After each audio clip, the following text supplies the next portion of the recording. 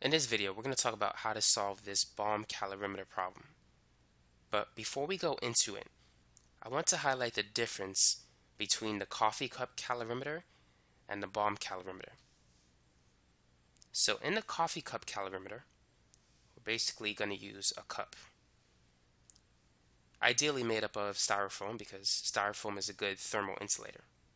So we're going to have some water in the cup. And we need a thermometer to measure the temperature of the water sample. And then we're going to dissolve something into the solution. So maybe like calcium chloride. And calcium chloride, when dissolved in water, releases energy. And so the water molecules absorb that energy, and the temperature of the water is measured. And based on the change in temperature, you can calculate how much energy was absorbed by the solution. And so you can calculate the enthalpy change of calcium chloride. So this is the coffee cup calorimeter, and it needs to be sealed. Now, what you need to understand is that the coffee cup calorimeter measures the energy change at constant pressure. Because you have gas particles in the air, the pressure is going to be 1 atm at sea level. Now, in the bomb calorimeter, the energy is calculated at constant volume. So why is this important to know? This is important to know because enthalpy is the energy that is transferred only when measured at constant pressure. So if you wish to calculate the enthalpy of something, you want to use the coffee cup calorimeter, because the enthalpy change is equal to the heat absorbed or released when measured at constant pressure. Now, in a bomb calorimeter,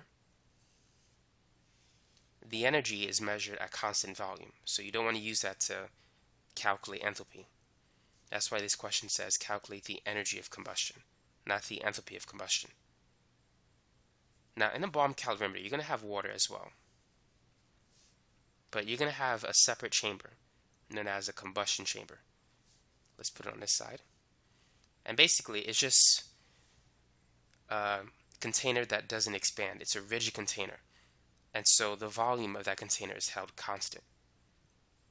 Now, you're going to have some ignition wires that extend from the combustion chamber to outside of the bomb calorimeter.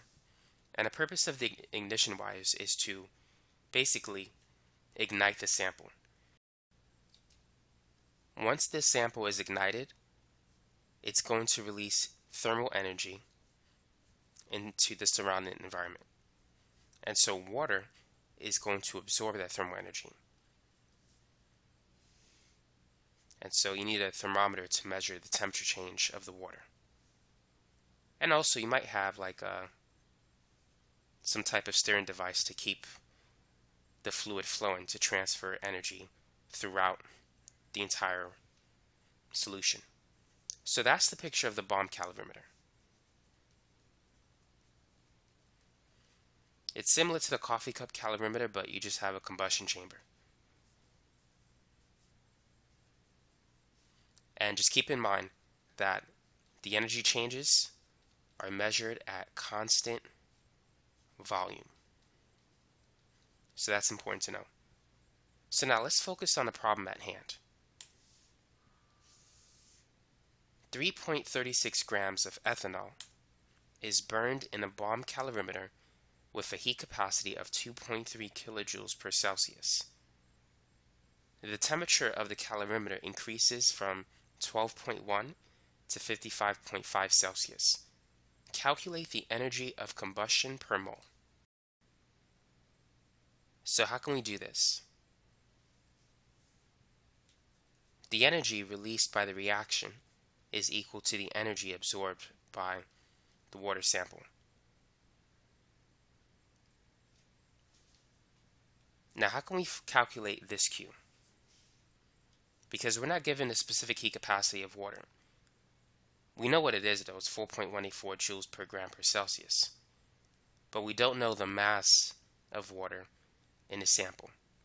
So we need to calculate the Q that's absorbed by the calorimeter as a whole, because we're given the heat capacity of the calorimeter. Now you need to be careful. If you wish to calculate Q and you're given the specific heat capacity, you need to use this equation, mc delta T. But if you're given the heat capacity, it's simply C delta T. And the units basically tell you that. Notice that for the heat capacity, the units are kilojoules per Celsius. So if we multiply kilojoules per Celsius by the temperature change in Celsius, it's going to give us the energy in kilojoules, which we're going to divide it by moles later. But when you're dealing with specific heat capacity, C is going to have the units joules per gram per Celsius. And so you need to multiply C by M so that the unit grams will cancel. And once you multiply by delta T, Celsius will cancel, giving you joules. Or this could be kilojoules too as well.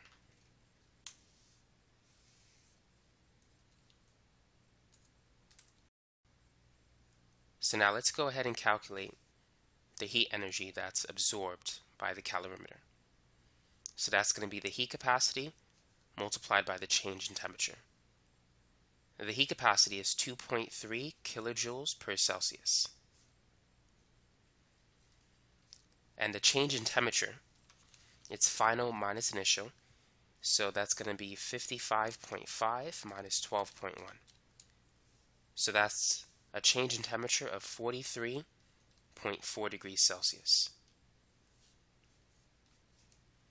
So if we multiply 2.3 by 43.4, that gives us 99.82 kilojoules. And because the temperature of the calorimeter increased, we could say that the process is endothermic for the calorimeter. Heat was absorbed by the calorimeter, which means that heat had to be released by the reaction. So Q of the reaction is equal to negative Q of the calorimeter.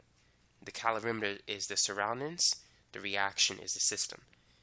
So if the surroundings is undergoing an endothermic process, the system has to be undergoing an exothermic process. So Q of the reaction is negative 99.82 kilojoules.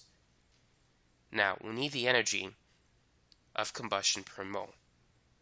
So we have the grams of ethanol. We need to convert that to moles. But let's calculate the molar mass first.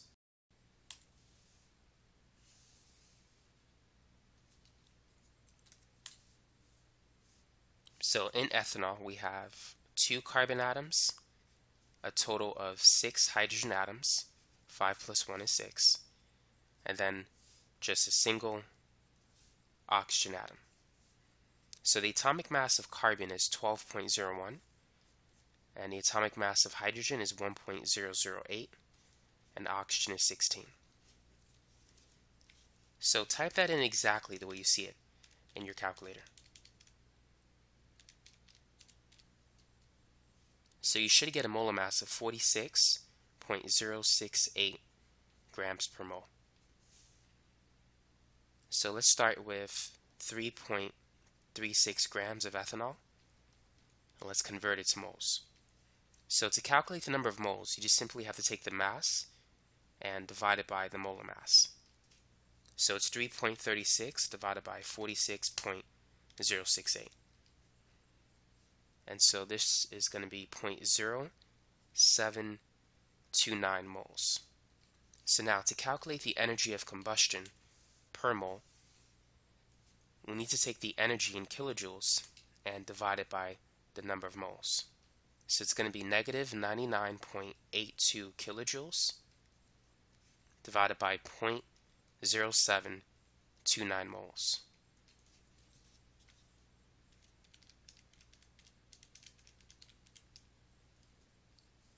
So it's going to be about, if you round it to 3 sig figs, it's negative 1370 kilojoules per mole.